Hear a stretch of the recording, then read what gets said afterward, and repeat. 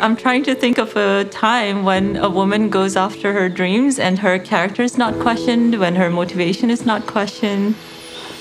I had heard about her dream and her challenge of being the first Nepalese woman to climb Everest.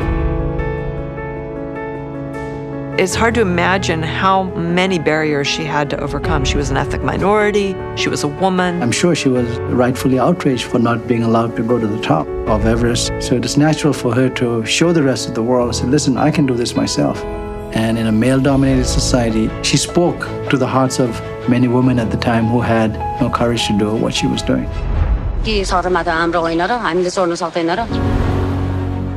Instead of just sitting and being patronized, she's actually talking back and letting the Prime Minister know what she thinks.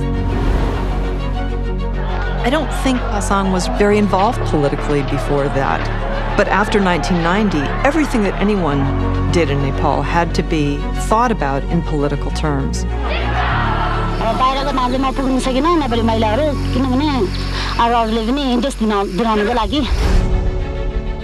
Climbing Everest is a physical and mental marathon. As a Sherpa, that's how we live, working as a guide. PASANG Lamu spoke of herself as representing the Sherpa community, but also representing Nepali women. That must have turned some people's world upside down. I think my mom was so ahead of her time. The day she went for a summit, all of a sudden the weather was changed.